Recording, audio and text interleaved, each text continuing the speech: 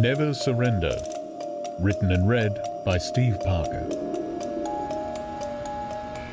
Dennis the hero shut down the browser and closed his laptop with a satisfying click. That's it, he thought.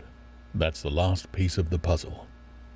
He slid his seat back carefully so as not to knock one of his many shelves of canned food, ammo, and medical supplies, rose to his feet, squeezed past some plastic water barrels, and moved out into his main room, his sanctum, his workshop. A multitude of tools and magazines lay in haphazard piles, on the floor, on benches, and hung from the wall in a way which the owner would probably describe as, "I know where everything is." Grimy windows covered in newspapers let in a diffuse light which illuminated national flags, propaganda posters, and the centerpiece of the room, which was a large spheroid shape covered in old sheets. Dennis donned ratty work gauntlets, slipped a heavy leather smock over his head, slid thick plastic goggles on his eyes, took a deep breath, and pulled the sheets off the bulk. Chrome, plastic, and steel were much in evidence as the sheet slid to the floor, revealing a homemade spaceship about the size of a Volkswagen Beetle. It was painted red, white, and blue, and featured a large curved window in front, but what was mostly in evidence were guns. Lots and lots of guns, of every type imaginable. Huge automatic machine guns, precision hunting rifles, weird silver tubes which could possibly do anything, grenade launchers, rocket launchers, even some pistols here and there. All deadly, all armed, and all pointed in the same direction, straight ahead. Dennis sighed and smiled as a little shiver of joy ran down his spine. This was his machine, his creation, and he was more proud of it than anything else he had ever done. Everyone else might have given up, but Dennis never would, and this machine was the physical manifestation of his defiance.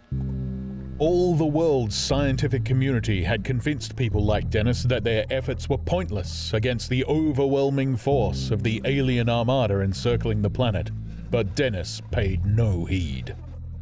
All Earth's politicians had cajoled, ordered, and finally begged the various resistance groups to close down and stop operations over the last few years, and one by one they had acquiesced. The Word Keepers, the Proud Girls, Ephanon, and others had all shut up shop in the face of the undeniable truth, but not Dennis.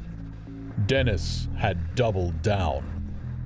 He'd rejected his friends and family who tried to talk him out of it.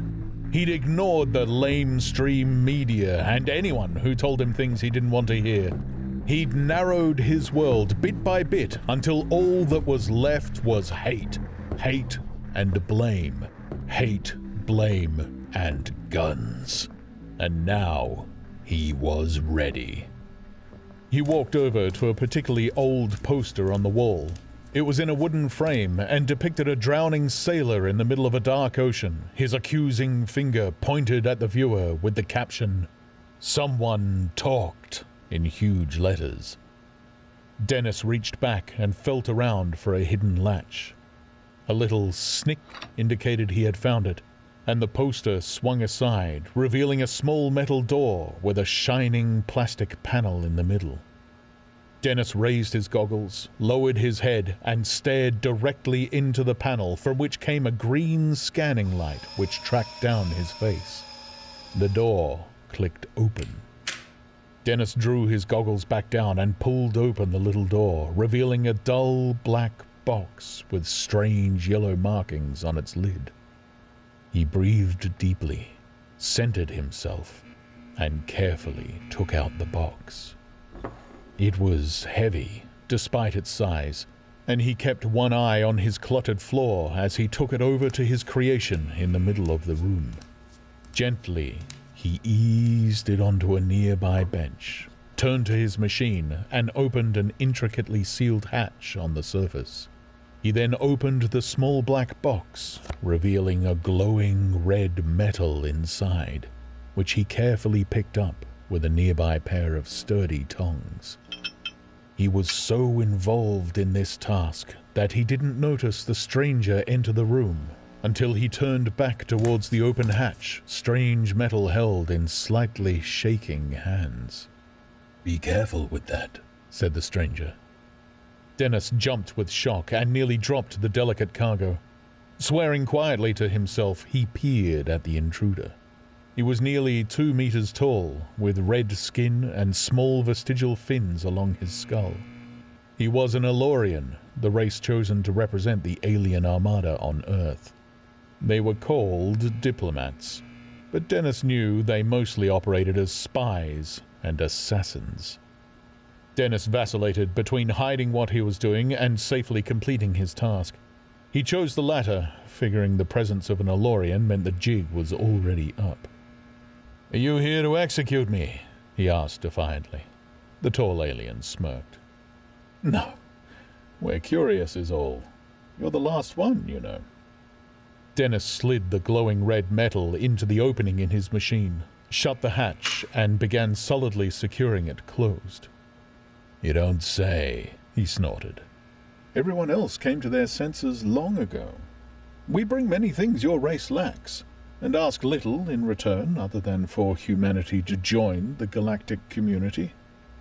Most humans have seen the benefit, although some pretended not to for a while in order to... what is the word? Profit? Yes, profit from other humans' ignorance or fear or whatever. It's interesting, but not particularly dangerous. So we thought that since even they have acknowledged the truth, we'd come and see just exactly what you are doing." "I'm fighting back," said Dennis hotly. "I'm not gonna give in. We know what you're really up to. I've seen the pictures of you draining human babies for food. I've seen the videos of your secret brain control programs. I've seen it all on WeTube and Rubble, and I..." He paused when he noticed the Elorian laughing. "Oh," said the alien, struggling to control his reactions. "That? Yes, we wondered who was following all of that. None of it is true, you know." "Yeah, right," snorted Dennis, making a few final adjustments to his ship and opening a small hatch in preparation to step inside. "Please, believe me, we have no reason to do any of those things. Food is everywhere. We don't need your babies. And as for brain control..." He laughed again. "Humans are very good at doing that themselves. With the stories you tell each other to explain the simplest of things, honestly, it would be funny if it wasn't so very, very sad." "I don't believe anything you're saying," said Dennis, shuffling sideways through the small access hatch and climbing into his ship. "And I'm gonna take you all down." "With this?" said the alien disbelievingly, gesturing towards the small craft. "My faith and my guns will stop any kind of Illuminati oppression. You'll see!" "Please," said the alien, turning serious. "You must stop. You have absolutely no chance at all. You are not only throwing your life away, you may bring harsh repercussions on the people around you, the people you care for." "They deserve it," shouted Dennis. "I told them the truth and they rejected me. It's their own fault. To hell with them." He slammed the door shut, and a low hum started as he powered up his ship. "You don't know what you're doing! You don't know what you're facing!" cried the alien, but Dennis refused to hear him. He jammed his thick thumb onto a large red button, and his ship shot up through the roof, thrusting steel and wood aside as if it were paper, and tore through the sky. He tried to start the mixtape he'd prepared, with an assortment of patriotic battle music, but the G-forces were such that he could barely move. He tensed his body as hard as he could to resist it, and watched the clouds fly past the viewport in front. Finally, he shot out of the atmosphere, and the infinite dark beauty of space opened up before him. For the first time in his life, he was opened up to the naked truth, unadorned and unfiltered through politics, propaganda, or profit. He could see the curved horizon of his home planet, and he knew that it was not flat. He could see the endless depths of space, the trillions of stars and billions of galaxies. and he knew that he was not the most important being in existence. He saw the enormity of the alien armada, and he knew that he was fucked. "Oh, damn," he muttered, and opened fire anyway.